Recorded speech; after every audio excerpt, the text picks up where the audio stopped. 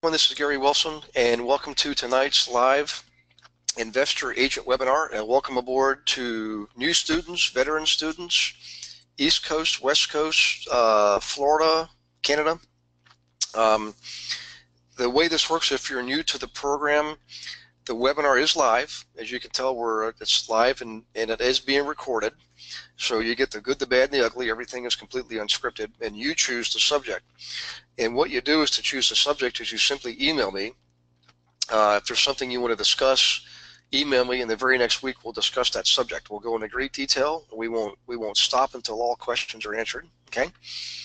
Also, everybody by default is muted. It's just the way the system's designed. As you'd imagine, it would be kind of hectic if we had 100 people live trying to talk at the same time. However, I do and can unmute you from time to time.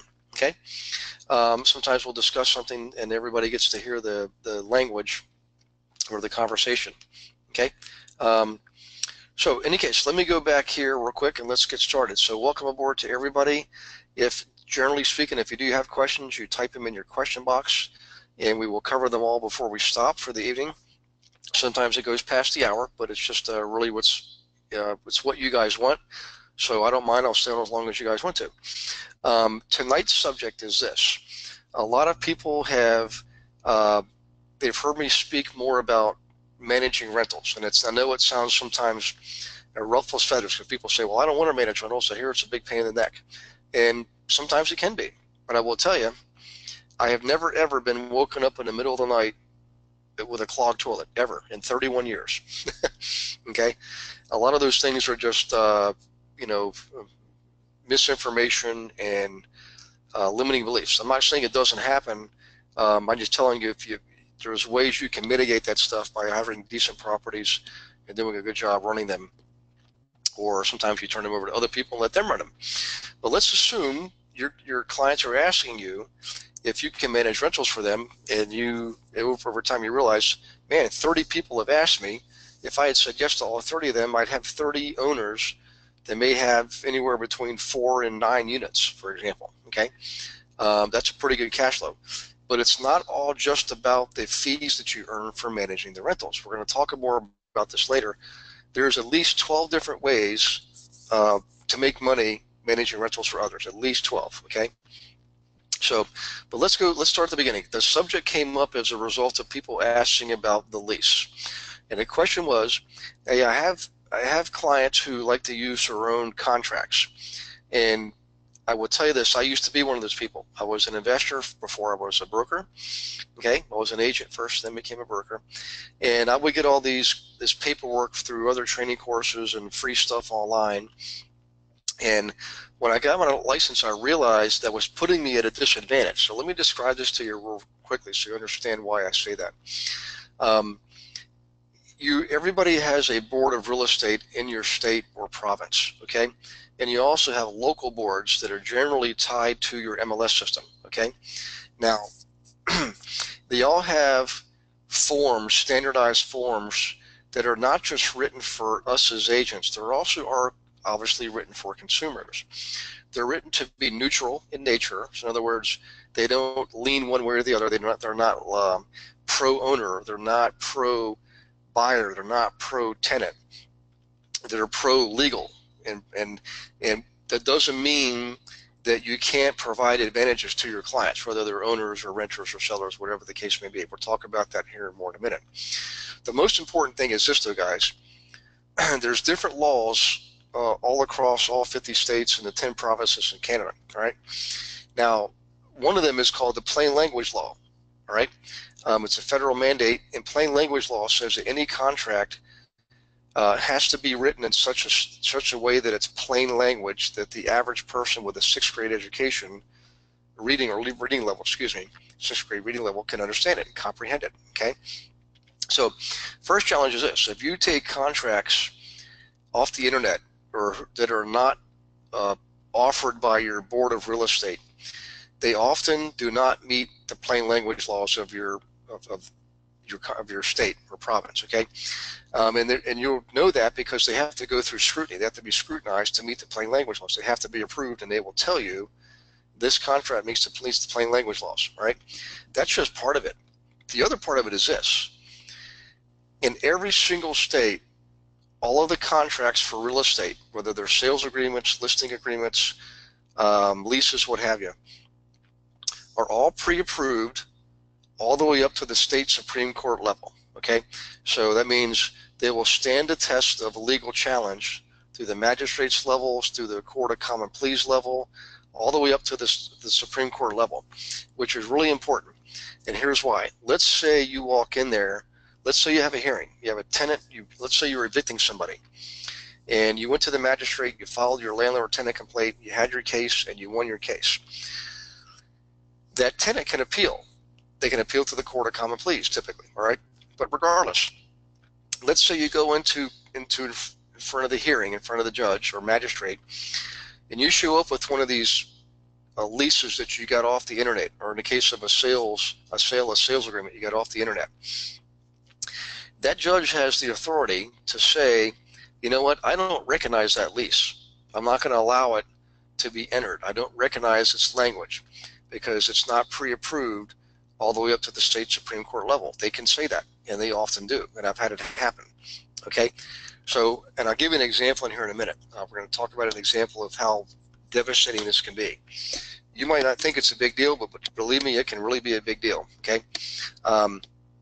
So first things first, always use a contract, whether it's a lease, a sales agreement, listing agreement, what have you, that is provided by your Board of Realtors and has been approved all the way to the state Supreme Court level. And they all have if they're offered by your state Board of Realtors, okay?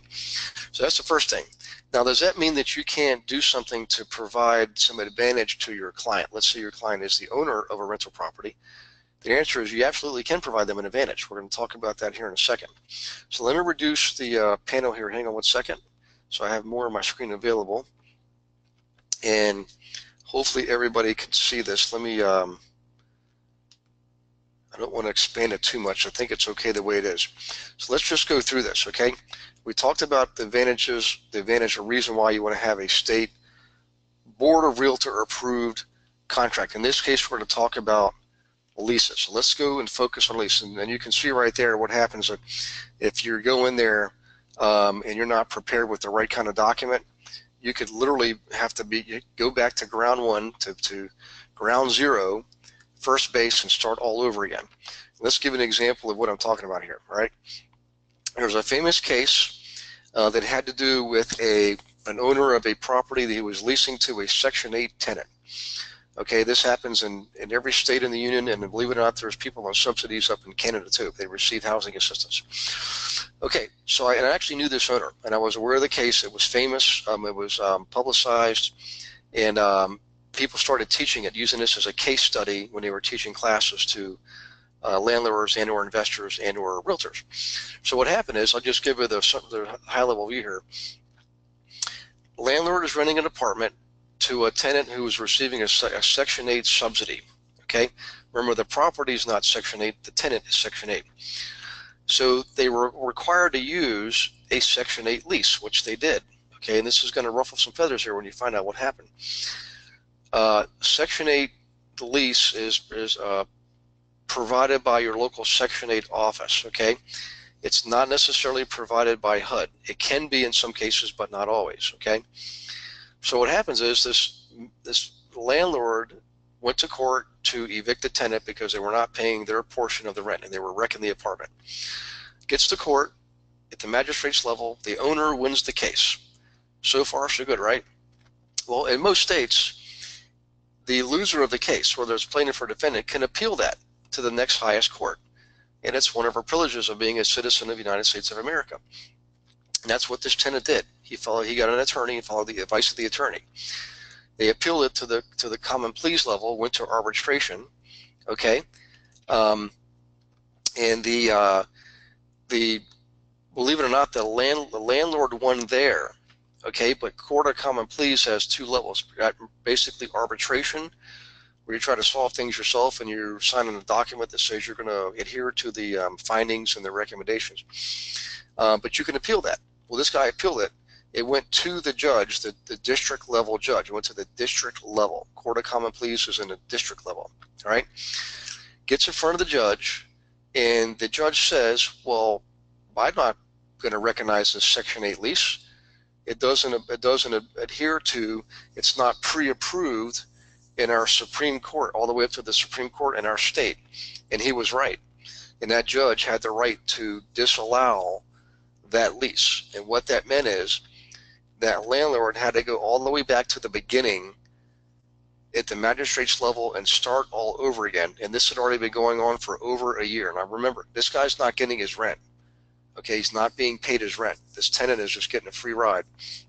Now, had he had a lease that was provided by and approved by his state board of realtors, he wouldn't have had this scenario happen at all. Okay, when you get approved to the pre-court level with these documents, the judges can't deny them. They have to allow them. They can't disallow them. So in any case, that's the first thing I want to go over tonight. So when you have your clients show up with these things that are getting off the internet, just show them this case, okay?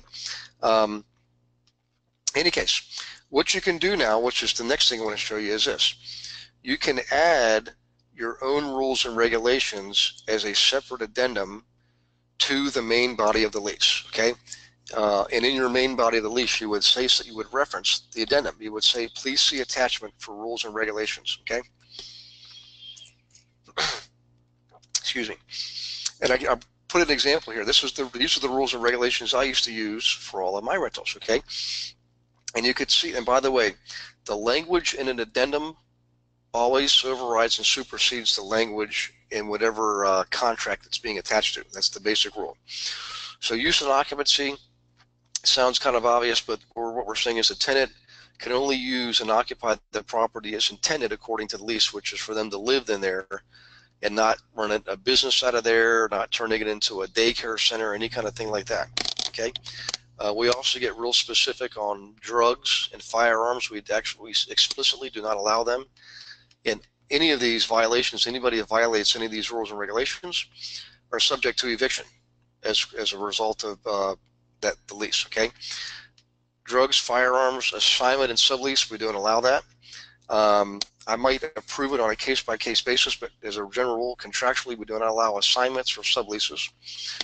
Okay, we don't allow them to alter the property in any way. They can't paint it. They can't do anything without our permission, okay? Here's a good one, plumbing, all right? Now, when I lease an apartment, that apartment is leased with all the plumbing working in proper order. All the toilets flush, everything goes down, the sinks and the tubs and showers all drain properly, the hot and cold water all work properly. So when I leased that unit, everything worked.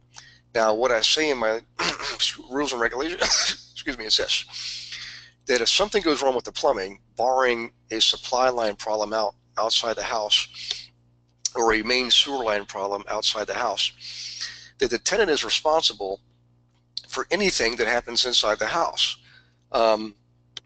You know, particularly if we can prove that they're responsible for, like shoving stuff down the toilet, okay, or dumping grease down the kitchen sink. Those are all caused by actions of the tenant, and they've got to pay for the remedy to the problem, okay?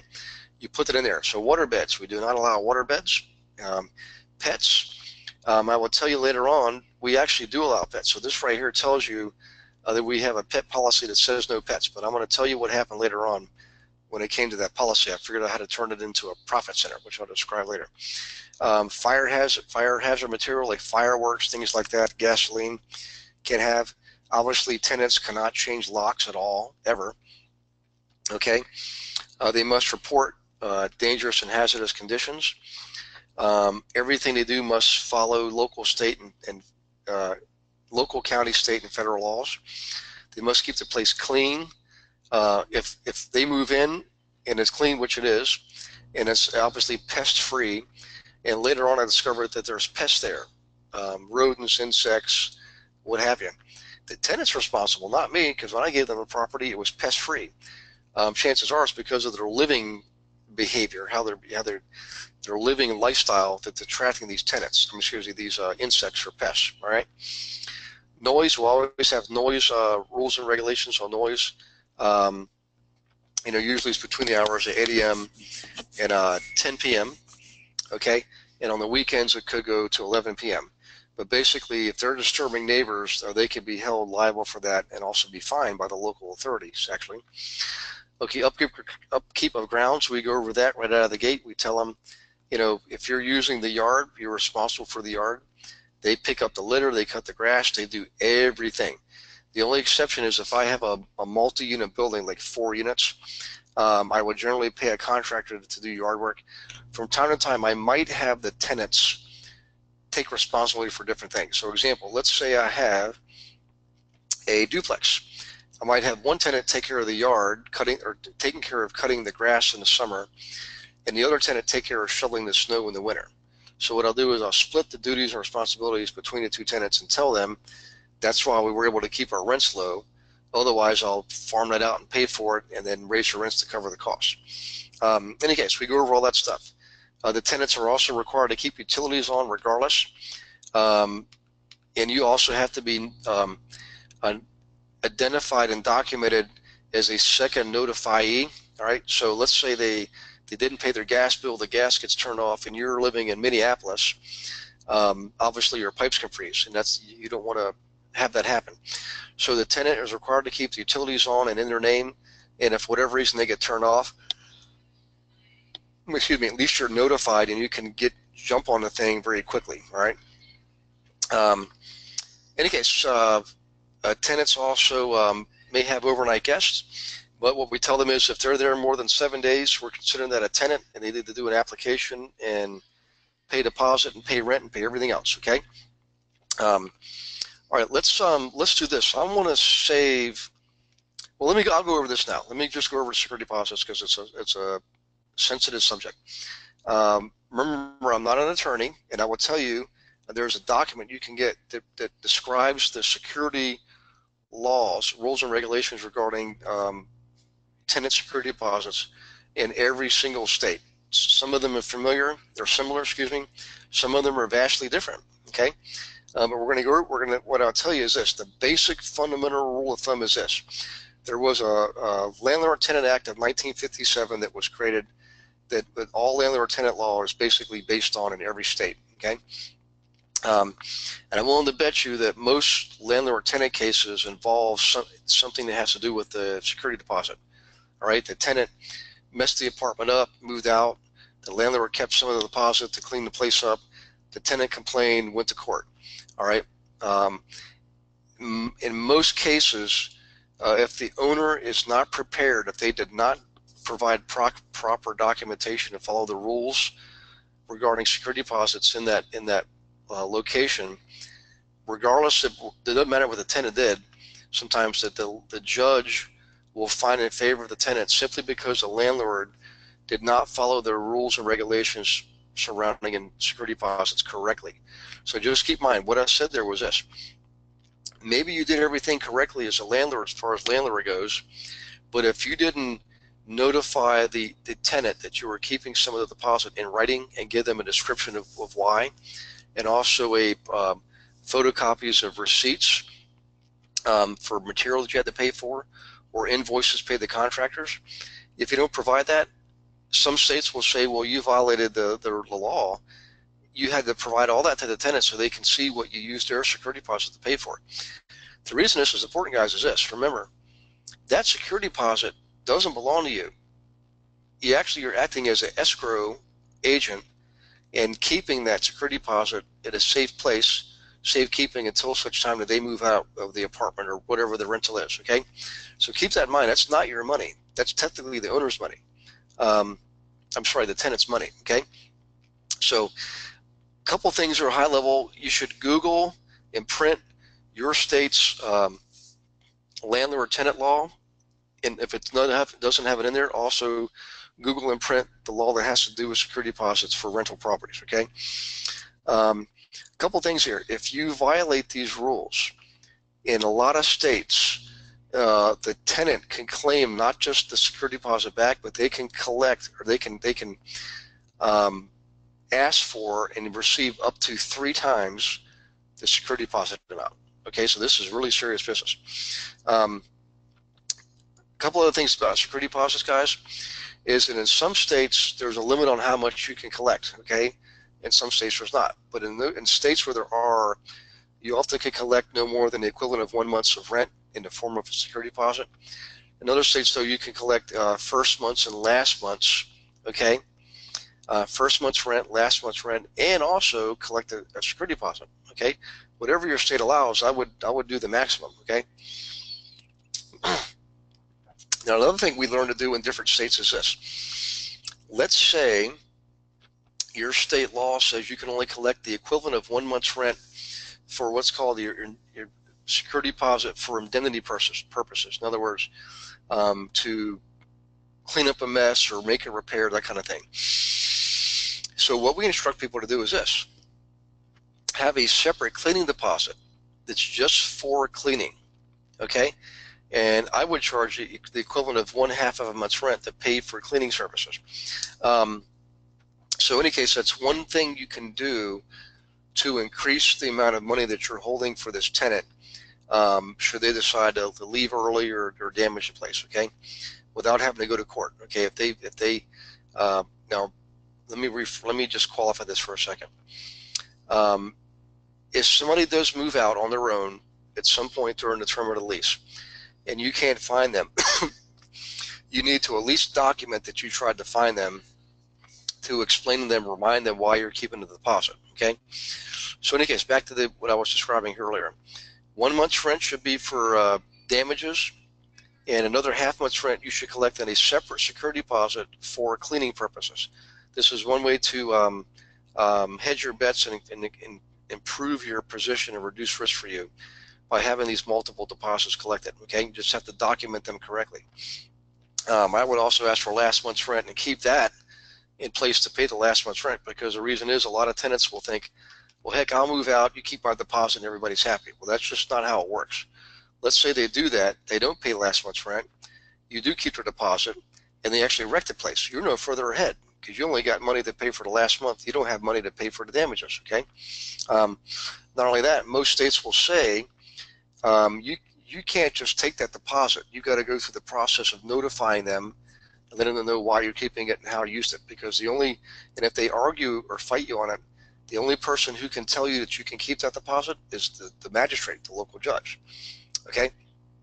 By the way, you also want to collect the first month's rent and any security deposits all up front before you grant possession to a tenant. Don't ever just, they'll say they'll make your deposit, then they'll call you up a week early and say, look, I know I'm not supposed to move until next Saturday, but I'd like to go ahead and move a few things in. Is that okay? Do not do it unless you collect a week's rent from them, or excuse me, a full month's rent from them, and then you would prorate the last month by that extra week, okay? Always collect the full month rent up front and deposit all up front, okay? Now, a couple of the things about security deposits. Technically, they have to be held in an escrow account, okay? So you have to follow the escrow laws of your state, which is pretty serious business, because if you violate those escrow laws, you're facing some pretty stiff penalties, right? But in any case, back to this.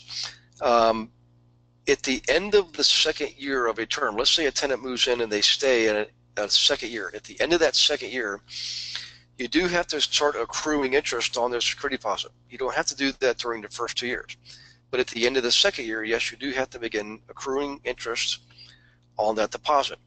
Now, a lot of people misconstrue here is they think, well, I've got to pay that out then, don't I?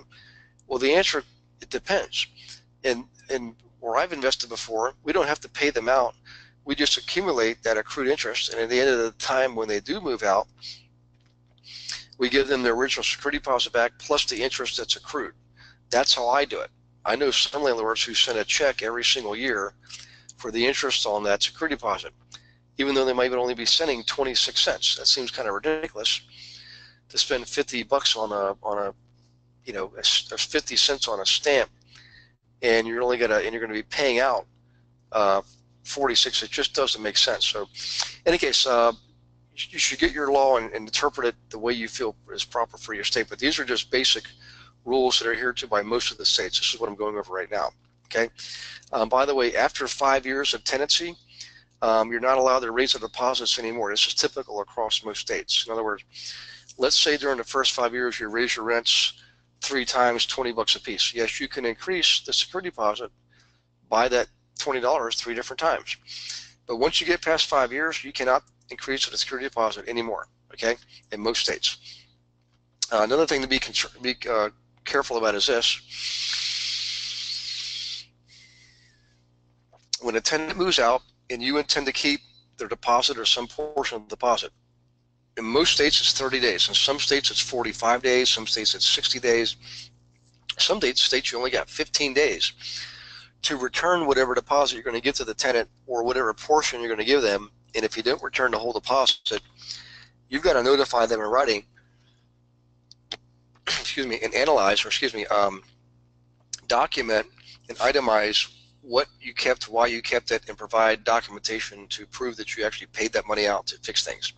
Okay, so just remember, generally speaking, 30 days, but your state could be 45, could be 60, could be 15. You just need to look that up and find that out. Okay, I think I mentioned this earlier, but if you make a mistake and a tenant is aware of their rights and responsibilities, they could sue you typically up to 3 times what's called treble damages, 3 times the security deposit, right? So just remember, the penalties are stiff. Okay, let's do a quick pause here and check for questions before I go into how to make more money on these things. So hang on one second. Let me bring up that panel and see who we have questions from. Oops. Okay, this is from John Barnes. Okay, can you clarify how to handle tenants who have service animals? Does the current law pertain to dogs only? Yeah, they're actually called service animals, and we're going to cover that separately, John. But there's what's called protected classes.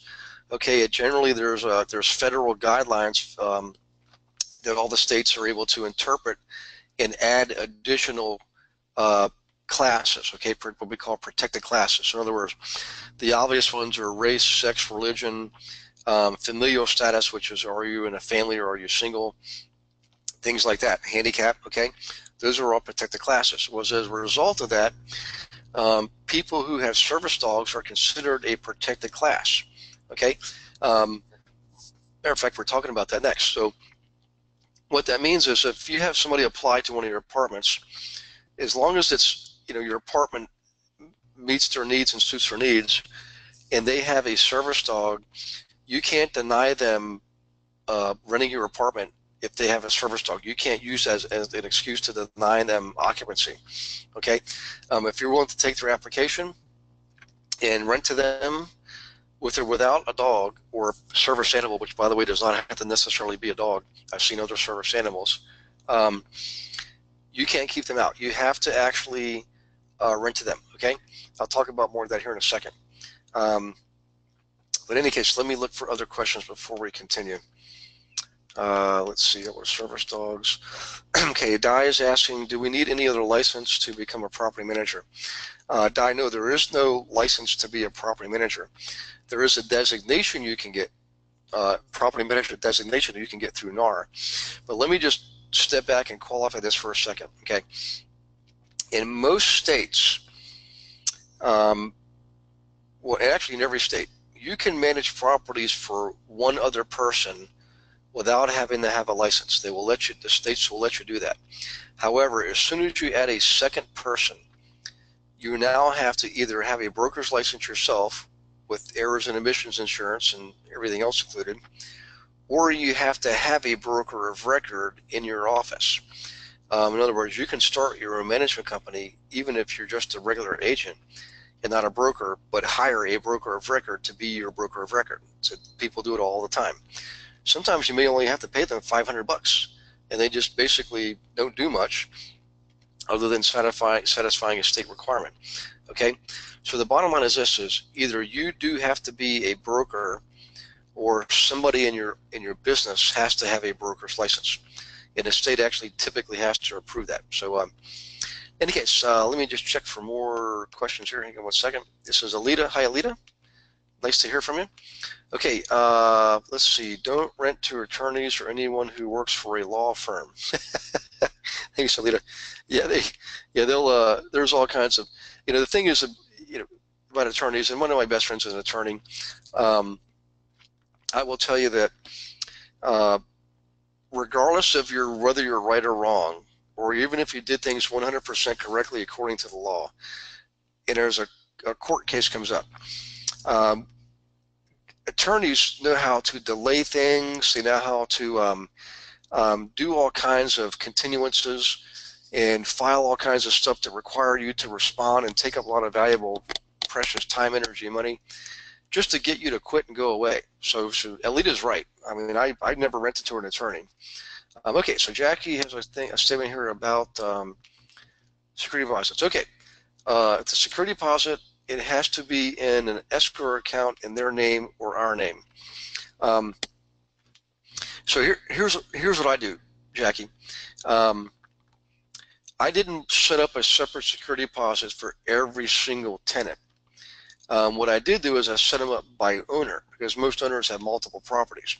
Okay, and what you'd have to do is you have to have a ledger that basically is an accounting of your escrow account. Okay, it has to be a ledger. Now, some people will set up individual escrow accounts, and I think that's a little bit of overkill. You can actually have one escrow account, okay, and in there you have separate ledger entries, separate line items, right, for each security deposit, so that you can and you can track them. You can, how long they've been there, did they earn any interest, et cetera, et cetera. As long as you can properly identify them and show your ledger for the account, okay, you can have multiple deposits in one account, but you got to document it correctly. Now, I know some of you are thinking, I wonder if my state allows that. Always validate. Google your state landlord-tenant law and see what they will allow. I tell you, most cases that we've seen, if you interpret it correctly, you don't have to have an individual separate escrow account for every single escrow deposit. However, some people absolutely do that. Okay, so good question. Okay, this is from Alita. All right, so don't rent to attorneys or anyone who works for a law firm. Okay, we talked about that. Security deposit, that's Jackie. Joshua, hey Gary, can we download this book? Yeah, hey Josh, if you go to the member section, you can not the training material, unless you take the training program. You can certainly get it that way, but you can get the book for free if you go to the My Investment Services website. Go to the silver level membership section. All of you, I believe, get any books that we've written for free as a gift for being a student.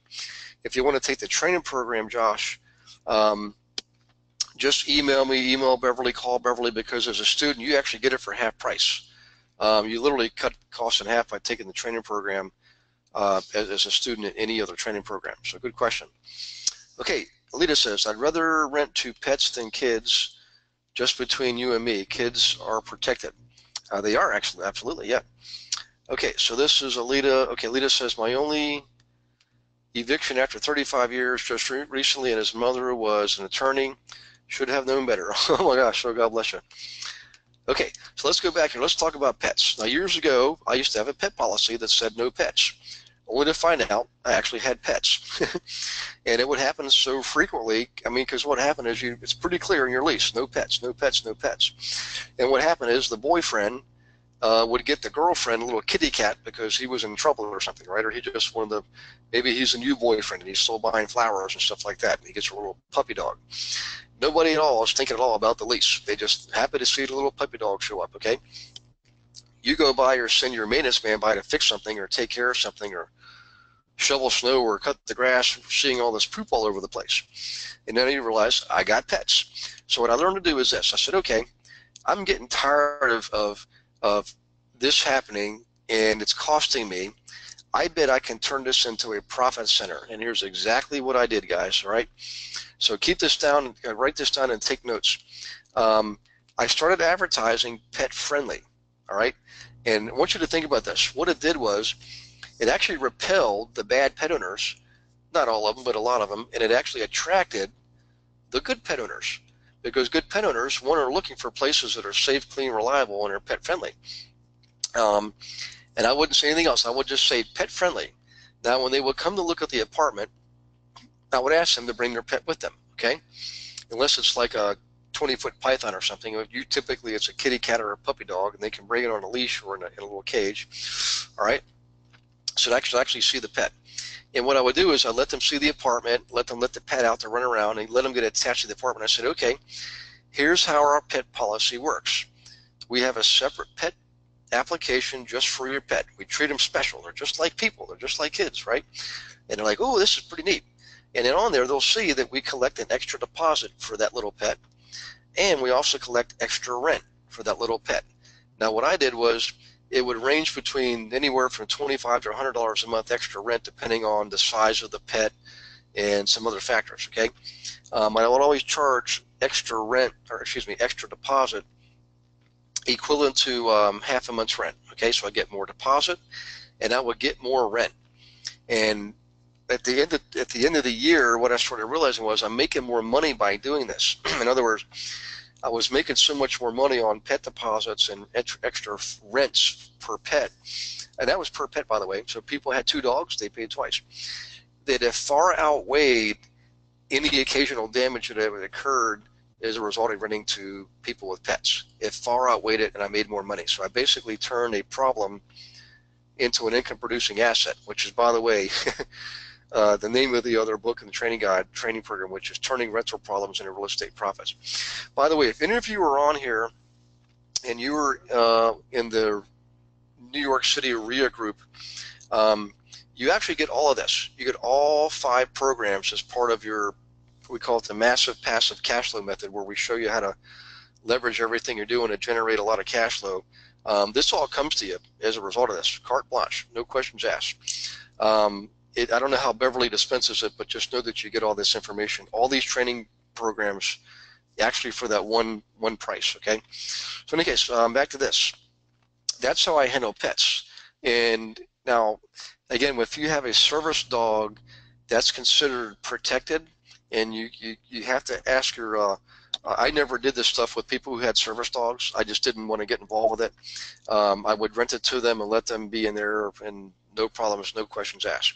Okay, most states will allow you to do that, but I would check with your state to see how they handle service animals. Okay.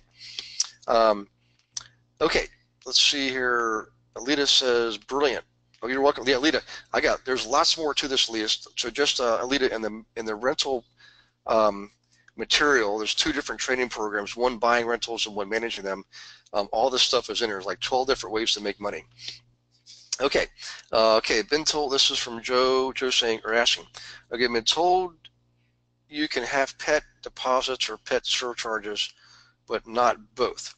Yeah, in our state, we were allowed to charge a deposit and extra rent. In most states you can, Joe, but what you can do is you can go to your state board of realtors and ask that question, post a question, and they'll tell you their answer. And all that stuff is actually published, so you can actually ask for and receive all that printed material. And by the way, which leads me to something else I want to tell you guys, a really nice big surprise here coming up. We're in the process of loading the real estate documents for every single state and province onto our member section. So every state's going to have the pre-approved lease, the pre-approved sales agreement, the pre-approved listing agreement, pre-approved buyer's agency agreement. All that stuff's going to be out there at your disposal and for your clients. Okay. So let's see here. John Barnes. Okay, the problem with service animals is when it's a pit bull. Hey, John, good subject. So guys, there are dogs that the insurance companies deem as being dangerous. Okay. In fact, the insurance policies will be null and void. In other words, your property insurance on that property will be deemed null and void if it's discovered that you have one of those dogs, like a pit bull, German Shepherd, Doberman Pinscher, Rottweiler, and I think it's Chow is the other one.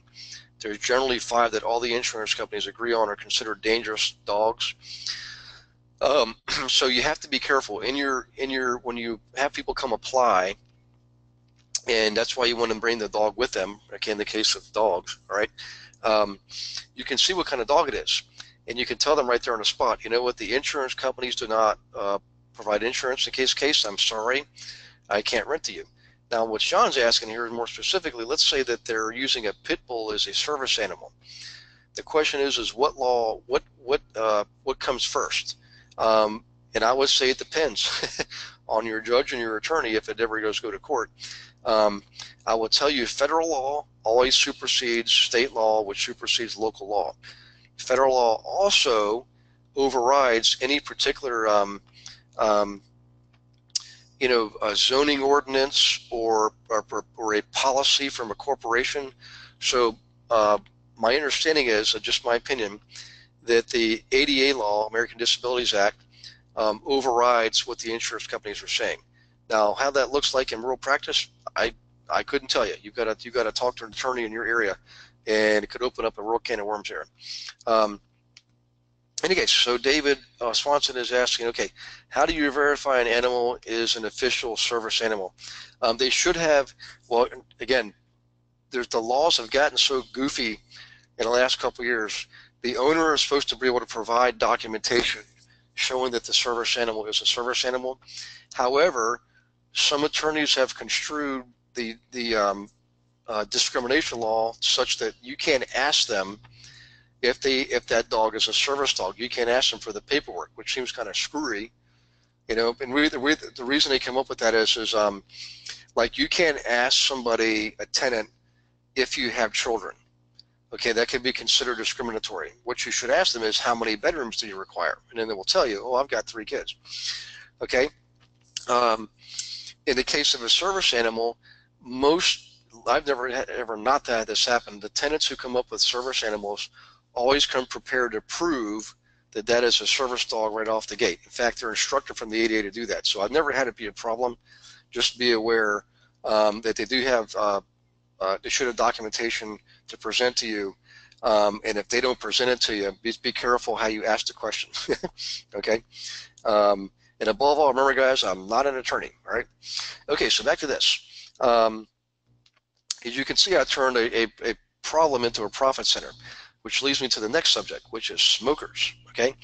I learned years ago that from time to time, even though I had a non-smoking policy, I actually ended up inheriting smokers, or the boyfriend will move in, the boyfriend's a smoker, that kind of thing. So I did the same thing. I said, okay, I'm going to turn it into a profit center. And smokers are not a protected class, by the way. And even in states where they've allowed the use of marijuana, California, Colorado, I forget the other ones, not a protected class. So what I used to do is I'd say no smoking, and people would still smoke. I said, okay, I'm going to advertise smoker friendly. All right. And not every building, or not every duplex or fourplex or single family home, but certain ones, I would advertise as smoker friendly. And what I did was I would charge them an extra deposit, because everything had to be basically stripped down, stripped bare at the end when they move out to get rid of the odor. And by the way, I would tell you, the nicotine can be very damaging. We've had units where we couldn't get that nicotine off those walls for nothing. We tried everything, every material that's known to man, bleaching, the whole 9 yards. We ended up having to, in one case, paint the walls black, completely black, and then prime them back to white. White, primer is almost always white. And that's what we did. It took a lot of money. So I charged extra deposit, and I would charge extra rent, okay? Because sometimes neighbors would complain, blah, blah, blah, blah, blah. It would get into the carpets, get into the drapes, everything, right? That's what I did with smokers. Also, let's see here. Here's we're talking about protected classes. Just remember, guys, the only thing that matters in the real estate business is green. Are these folks able to pay their rent? Are they qualified financially? And if they are, let them in. If they're not, don't let them in, because financial status is not a protected class. If someone's too broke and can't afford your property, you don't have to rent it to them, okay? And no, you do not have to rent to people receiving a subsidy, all right? Now, if you own a building that is part of your purchase agreement and part of the deed and part of your loan, says that you're going to make a certain percentage available for subsidized subsidy recipients, then yeah, you've got to follow, you got to do that, right? But okay, so always study. You go to your state. Remember, there's federal guidelines for civil rights, but you've got to go to your state to see their particular, if they add any, if they can add classes. You can't take away, they can't eliminate a class, protect the class, but they can certainly add them, okay? So you want to do that. I'm not going to go over them here because you can do that on your own.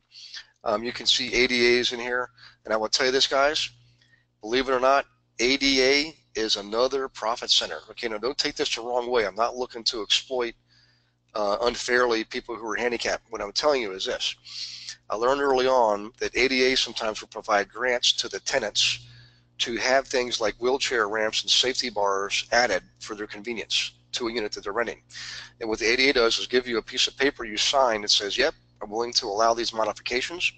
And in that paper, it actually will say those modifications will be undone at the time the tenant moves out, and your unit will be brought back to its original condition.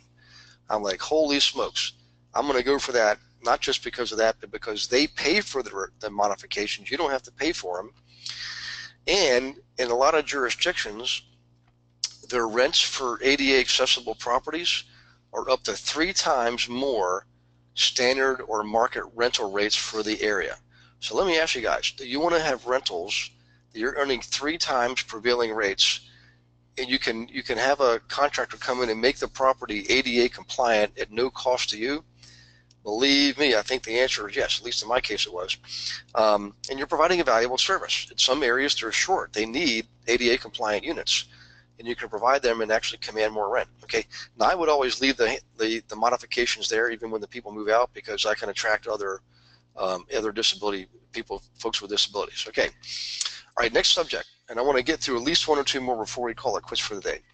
Maintenance and repairs. Yep, it can be a headache, but it can also be a profit center. So let me just describe this to you, and I'll let you sit on it and dwell on it for a moment. Okay, what I did when I first started my property management company, like a lot of other property management companies, is I would just take care of maintenance and repairs, not the cost of them, but the actual managing of maintenance and repairs as part of my management contract. And I realized, man, it's taken up a lot of time, and I'm doing all kinds of extra stuff. I'm providing 1099s, I'm providing accounting, scheduling, granting access, all this stuff. Okay, so what I did was I said, you know what, I'm not going to charge the owners of the properties 10%, which was a lot of companies do. They charge a 10% override on maintenance and repairs. They were charging owners. What I did was I wanted to shield my owners from this, okay? So what it is, I charge the vendors, the plumbers, the electricians, the roofers, the contractors, the carpet cleaners, all these people. If I'm going to give them all this business, and I'm going to provide them 1099s, and I'm going to ensure that they get paid, okay, I'm going to charge them a 10% override. So I charge the 10%, but I would charge it to the contractors. That's what I did. So I got an extra 10% override on all maintenance and repairs, and I collected it from the contractors. All right, that's how I handle that. I want to run that by because that's a real eye-opener for a lot of people. All right, real quick, let me check for questions here before we get too much further, because I jumped into the next subject there, and I want to make sure we're all caught up. Okay, so Michael, Michael's asking, how much would you charge smokers as an extra charge? So Michael, what I would charge them an extra half month for security deposit for cleaning purposes, and I would also charge them if it was like a it depends on the size of the unit. Let's say it was a small 1-bedroom apartment, and I might charge them an extra $25 a month. But let's say it's a 3-bedroom, I would charge them $50 extra per month. And you know what? I would just ask for it, and by golly, they would pay it. If they don't pay it, you're charging too much. But I would basically ask for what I thought was fair to cover my costs should they actually do some damage, and they would pay it. Okay, so good question. Let's see, somebody's asking here. Let's see, this is hang on one second. This is Jackie. Okay, do you need to have a lease renewal sign? What I did, Jackie, another profit center, is I used to not do this. I let the lease. It was an auto renewable lease. It automatically renewed every year, unless one or the other party notified the other party within 60 days. Okay. What I started doing after this, I realized it's a profit center. So now I charge a lease renewal fee on the anniversary date. So I'd have the people. It was a convenience. We would have them come in, or we would go visit them. It just depended on what was working. for that particular area, what type of property it was and what area it was located in. But I would charge them a lease renewal fee, and I do it every single year. Okay. Okay, let's see here. We got that question out of the way. All right, so maintenance and repairs, we talked about that. Let's go down to the next thing and see how far we can get here. And as a matter of fact, I want to get to nuisance calls because I want to tell you guys, you're going to have tenants from time to time who are just going to call you, and here it is, nuisance calls, right? They're going to call you for every little thing, all right? You know, the neighbor's dog is barking, blah, blah, blah, blah, blah. Just nuisance stuff, okay? And what I learned to do is, if I charge them a nuisance call fee, I would stem the flow of the nuisance calls. I would tell them in my lease, okay, if these calls are deemed to be a nuisance, all right, they're not important calls. They're just, you know, complaining about the neighbor's dog. There's nothing I can do about that. After the third call, I would start charging him a nuisance call fee of $25, and you'd be amazed at how the call volume had dropped. Okay. I'll give you an example. I had a tenant one time call because they had the furnace turned up to 90 and it wasn't 90 degrees in the apartment. I'm like, I didn't know this in the phone call. I sent the HVAC guy out there. He called me and said, hey Gary, it's like 85 degrees in that apartment. They got the thing maxed out at 90 and the furnace is just, it'll burn up. It's not going to go that high. You're going to burn everything out. And I told the people, I said, you know, normal living conditions is right around, you know, 68 to 72 degrees. You got this thing up to 85. And he said, well, but we want it hotter because we're cold. And I said, well, first off, put some clothes on, because they were running around there with practically nothing on. I actually went to see the place to see for myself. And I said, you're going to burn this furnace out. You can't do that. If you do, you're going to have to pay for a furnace. Number one. And number two is, if you call again, because this is like the third or fourth time, I'm going to charge you a nuisance call fee. And believe it or not, the calls stopped. Okay. So that's nuisance calls. And I could give you all kinds of examples of stories. But let's do this. I want to, before we get into maintenance, buildings and improvements, I want to give you another idea or two here that you can lose. We talked about renewal fee. All right, we talked about pet fee. We talked about smoker fee. I also want you to recognize you can also charge an application fee, which you should, because when someone applies to rent one of your units, you want to check them out. You want to screen them for, you know, credit, job history, public record, and where they've lived, right? At least those four. You should charge an application fee to everybody who's 18 years or older. Okay, 1 fee per person. That's another way to make money.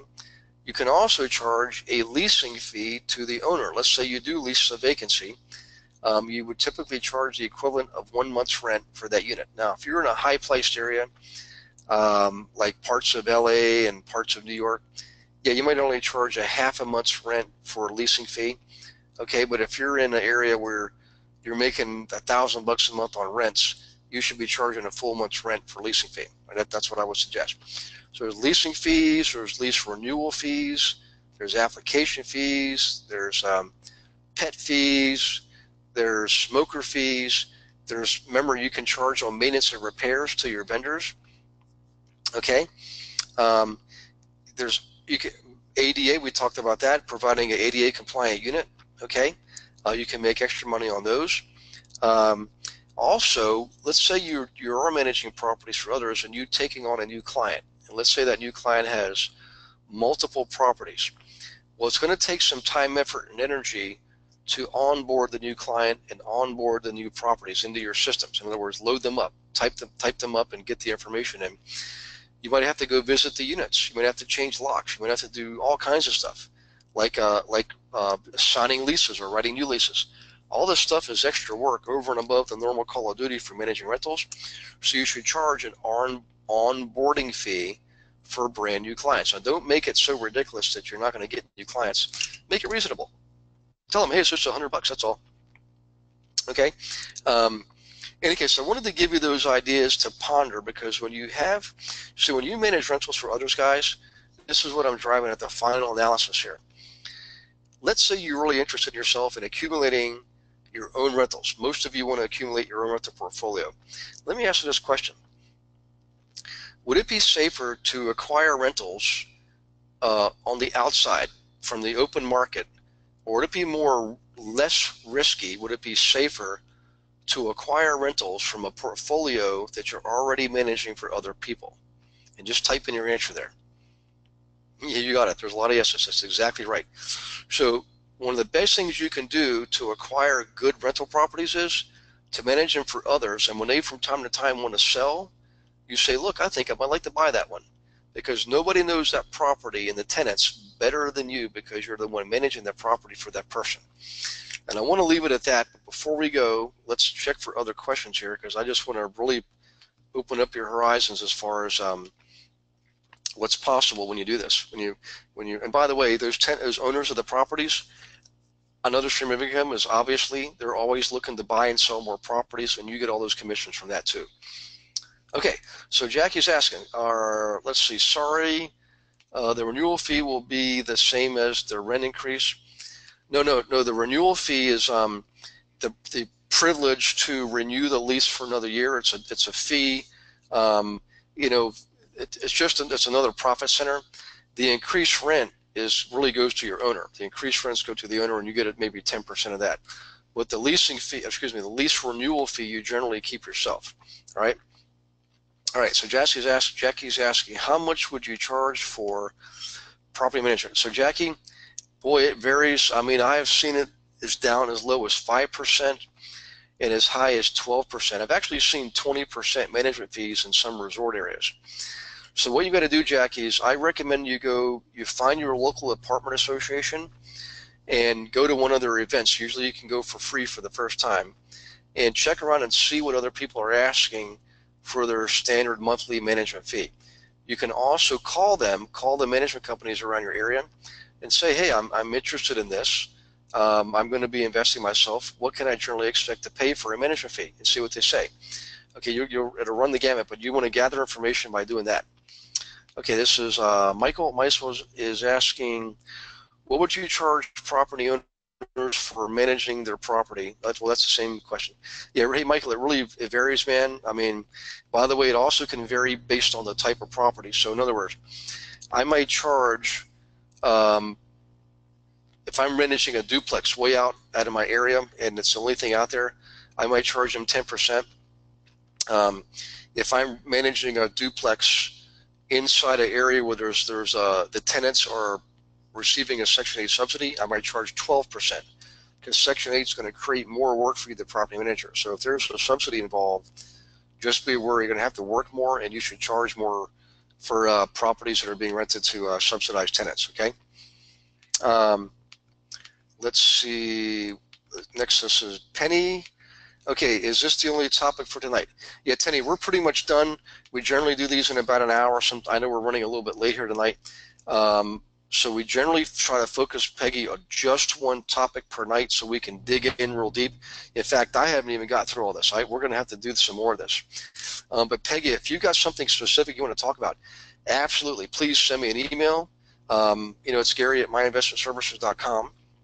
And I'll prepare for that for the next webinar. We'll go over that. That's how this works. So open forum, open mic, and I appreciate the input, and I appreciate you guys being so involved tonight. Some excellent questions. God bless you all. Hope you have a wonderful rest of the week. You're welcome. Thank you very much, Jackie, and Peggy too. And again, if you're ready for, a lot of you were saying, I want to, like somebody was asking about the material on this subject tonight. Just go to the website, get the book first, okay, read it. And if you want to go further with it and really develop this as part of your platform that you're offering your clients, take the program, get it for half price while you can, and open up another line of business for yourself. I mean, you can't imagine. I can't even begin to tell you how powerful this is.